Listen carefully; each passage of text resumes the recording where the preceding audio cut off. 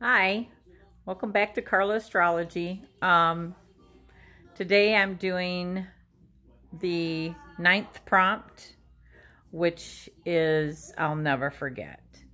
So I'll never forget one time when I was probably 10 or 11. I lived in a farmhouse with my mom and stepdad and my sister.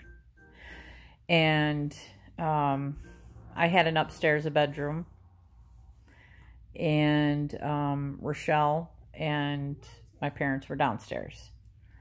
So one time in the middle of the night, I woke up and I happened to look to my left, and I seen a mirror.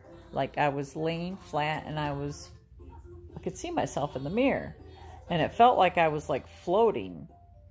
And all of a sudden I felt myself being eased onto the couch, and I realized that I was in the living room. I knew I had went to bed in my bed upstairs.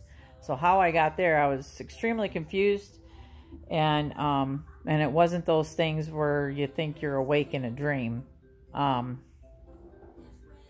I knew I was awake, and I was having a hard time moving.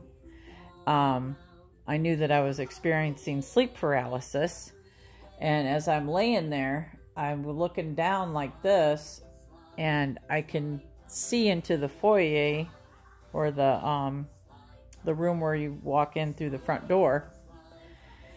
And there was a gray being, short little guy.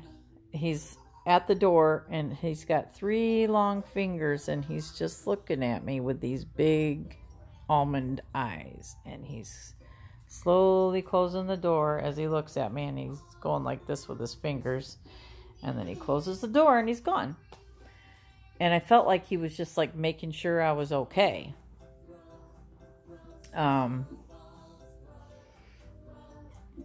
Anyway, I must have fallen asleep there because I was having a hard time, staying awake. And I fell asleep, and then I woke up and I was on the couch. No blanket, nothing, just on the couch. And I don't remember if my bedroom door was open or not, but or what happened after that. But I remember noticing that I had like a mole on my ankle, and it was itchy, and then in my 40s it happened again, but I was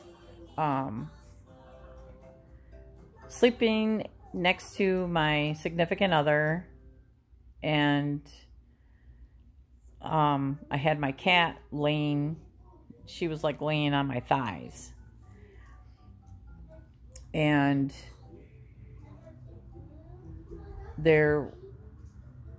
I was dreaming actually of being abducted, and like they were messing with me, like messing with my body. And for some reason my cat bit me while I was having this dream. And she would never bite me. Bob